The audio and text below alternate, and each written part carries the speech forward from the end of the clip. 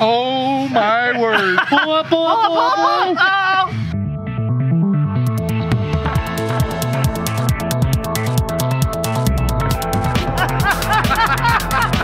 Oh my gosh, guys, this is incredible!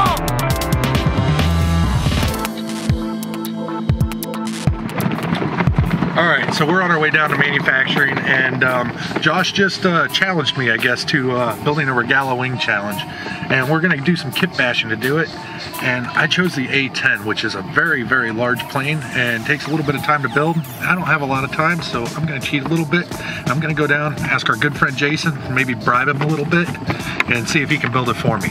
So let's see what he has to say. Let's get over here. See the Jason, his natural habitat, the laser master himself. Hey, buddy. Oh, my favorite. I got a question for you. Huh. Can you help me build an A10 fuselage? A10 fuselage? Yeah. I think I could do that. Awesome. Got an empty workbench. Well, you'll be on my team then, Team David. Because Alrighty. me and Josh are having a build off and I need some assistance. Cheers to Team David. Awesome. Alright, so the plane I'm going to choose for my Regalo Wing Challenge is probably one of my favorites. As a matter of fact, if I ever get the opportunity to design a full-scale ultralight or experimental aircraft, this is the plane that I'm going to build, and it's actually called the Sportster. Now, we designed this many years ago, but it's still one of my favorite airplanes to fly because it's gentle enough to be an intermediate 4-channel trainer, but it's also advanced enough to give you a full line of aerobatics. Now, we have a mini Sportster, we have a classic swappable Sportster.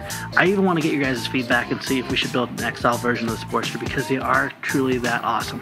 The Sportster has this iconic look that goes back into the 30s to 50s when golden era flight, Reno air racing was alive and well. I'm gonna go ahead and pick this airplane. I'm gonna modify that because I really want to kind of do a cool twist on a vintage feel, and hopefully all those general characteristics will cross over. All right, guys, the Regalo wing projects that they're working on right now, the guys, they're looking fantastic. But in the meantime, while they're doing that, I have a really cool thing that we just got from our friends over at FlexiSpot. We got a new, awesome E7 desk. I have to put it together. We got a bunch of cool stuff. So I'm gonna put it together. You guys can come along with me on the ride. We'll talk a little more about it later.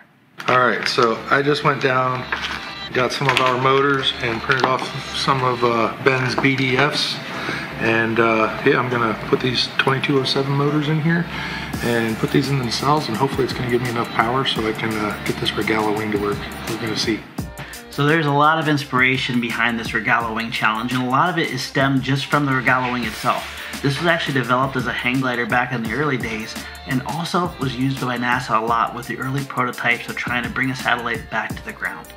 Even astronauts got in on the action with creating their own crazy Regalo contraptions. Now, Dave and I were also inspired when we went to this year's 2023 FliteTest, and there was a young man out flying on the lines with this huge Regalo Wing RC airplane. He was constantly on the line flying this thing around, and it looked absolutely incredible.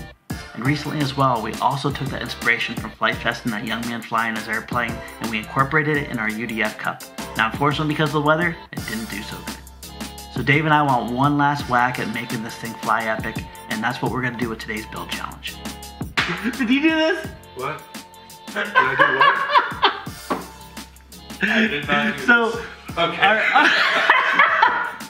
Our Laser Master, by the way, if you guys buy a kit from us, you'll probably see the stamp that says Jason on it. That is our Laser Master, Jason McQuist, an amazing pilot, amazing human, and these kits are just like nothing else.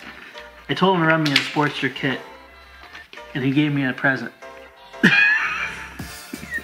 He's just wrong. How did he get his hands on that picture? But I'm gonna frame it. That is beautiful. Hey, if you guys support us at the store, you may too get a picture of Dave. Maybe we can have one of these put in every 100 kits. Would you sign them, Dave? I would totally sign them just because that is hilarious. You guys heard it. Alright, thumbs up in the comments if you want to do it. We may just choose to do it anyway. Just let us know. That is hilarious.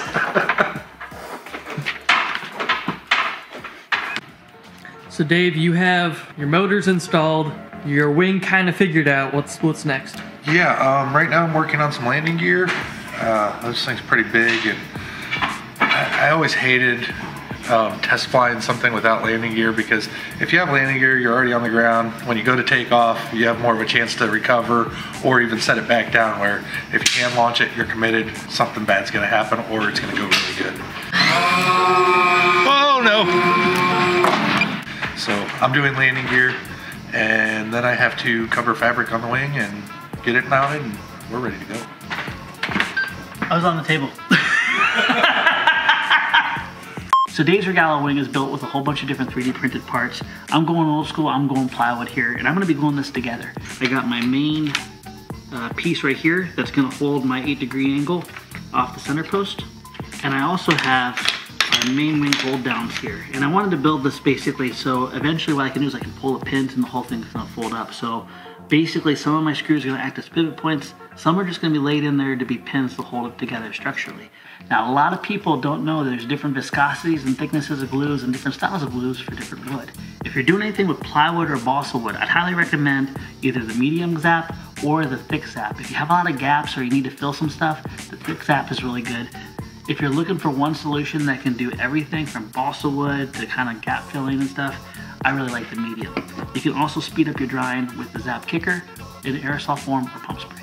I'm gonna go ahead and glue everything together here, and from that point on, I can move on and start assembling my Regalo wing. I'm gonna grab it. I got it. Are you ready? All right, guy. What are you gonna do? You got to throw that? It's the glide test, but like, you don't have a lot of time. We have just till tomorrow, we gotta get this thing done. And I don't know, I think it's not gonna, I'm worried. You ready, Lee? As ready as I'm gonna be. Okay, here we go.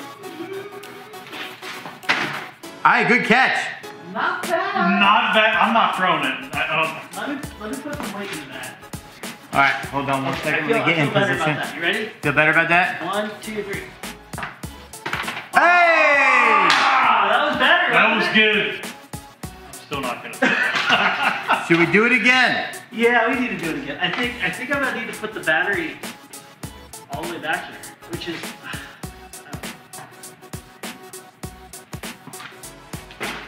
Oh yeah! That's a cruiser. Oh yeah! She moves. She moves. Yes. Okay. Well, I can't see it. I'm not gonna tell Dave what we just learned, and you don't either. All right, and that's a wrap.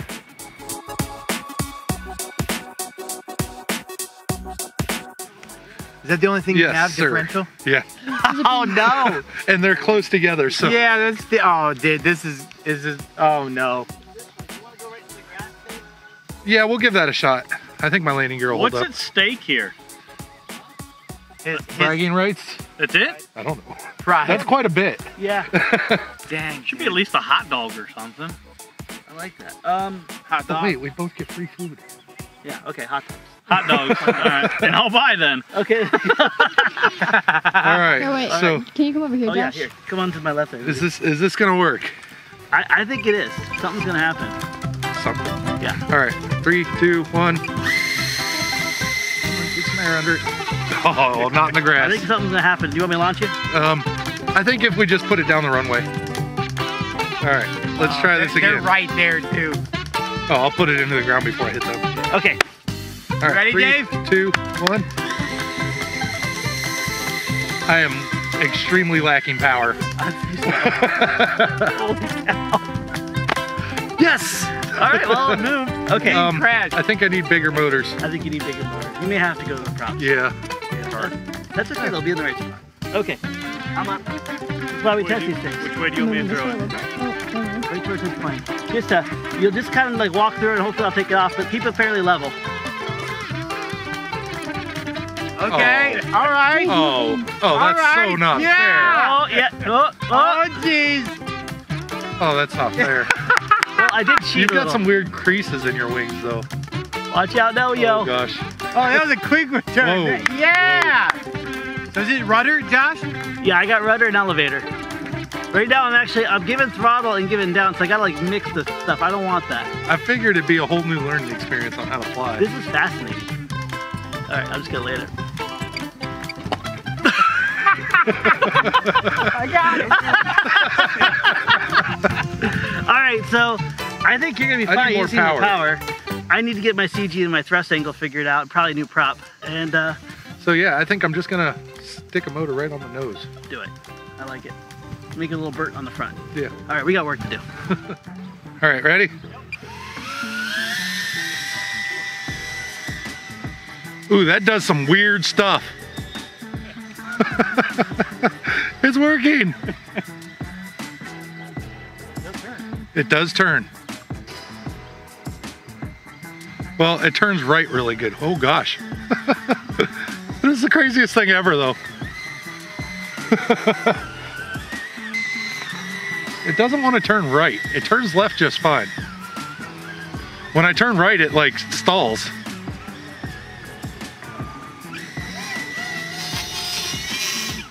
I don't know what's going on.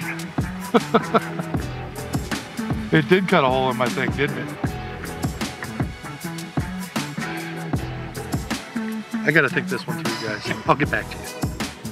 Now we have a short window here to get these projects done because this weekend is something called Wings at Work at Edgewater Air Park. Now if you guys are new again to FliteTest, Edgewater Air Park is a location that you guys can come and fly and enjoy. There's camping, there's food, there's all these different activities you can do, even rock crawling, and it's all available to you to be able to congregate as a family and a community. Wings at Work is an event that we have every single year. This will be our 3rd year in a row that we've done it, where we basically put out really cool, unique challenges from combat to limbo to the river run to even some crazy things like pulling streamers with 2 airplanes attached. This is where so many great people from our community come out and they bring their crazy contraptions to fly and showcase. We want our crazy contraptions to be done, be able to fly, have fun, and even pass the transmitter.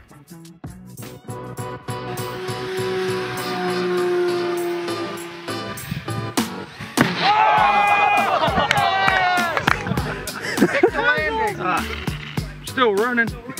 Landing with style. Was it? Ground flat spin.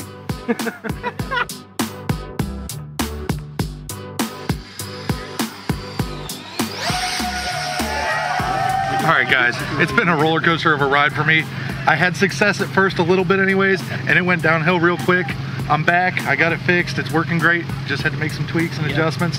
Now we've got the flight crew back here behind us. They're gonna be chasing, and I think yours is ready to go too, right? Yeah, no better time too. We are right in the middle of Wings at Work. This is our September event at Edgewater. By the way, guys, Edgewater is a flying park for you guys to come out, enjoy, fellowship, fly a lot, crash a lot, and do it all over again. So please, anytime you can come around, make sure you come out, be part of this beautiful event, or come out to an event specific. All right, let's do this. All right. All right, here we go. I keep trying to use rudder. Like mine loves to fly high alpha. I just kind of stop and just barely cruise along. Ooh, there's a gust of wind though. They're not a big fan of wind. No, they're not. I'm gonna try to form up with you here. Not too close. Who are you talking to? And my differential is very, very sensitive, by the way. And then when I make my downhill or downwind, it gets moving. So ironically, the Sportster is really gentle as its classic configuration. This is ridiculously like stable. Like you guys can do this. You can basically take pretty much any swappable because they're all pretty much this kind of format and copy exactly what you saw us do here and have your own great flying Regala wing. Yeah, and there's tons of prints and plans and stuff out there on Regalas. It's actually really simple. You basically just take a 90-degree angle. Yep. You cut your fabric at 90 degrees, and then your frame you put at 80 degrees, and it just works. And we had a lot of success this time using basically 2-sided glass tape. Yep. And just taped our fabric on it. And one of the best parts about this is everything that we got that was made for the Regala, you can pretty much get from Amazon.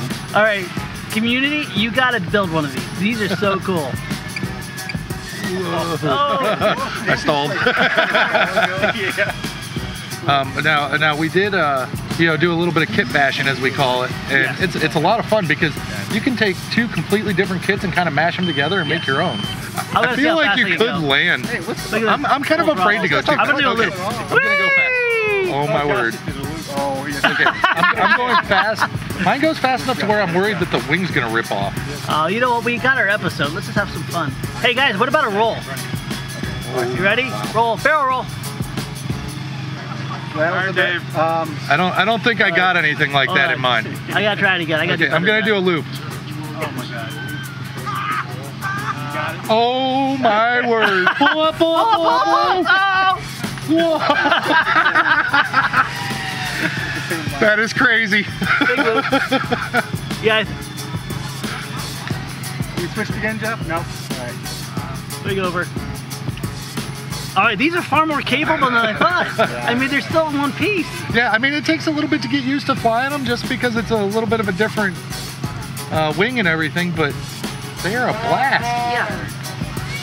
once you kind of relax and realize it's not going to bite you the way you think it is, you can really push the limits with it, dude. No, this is my other battery. Oh, okay, good.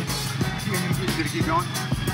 All right, I'm down. I think I'm gonna come down. Okay. Yours looks like a big airliner coming in.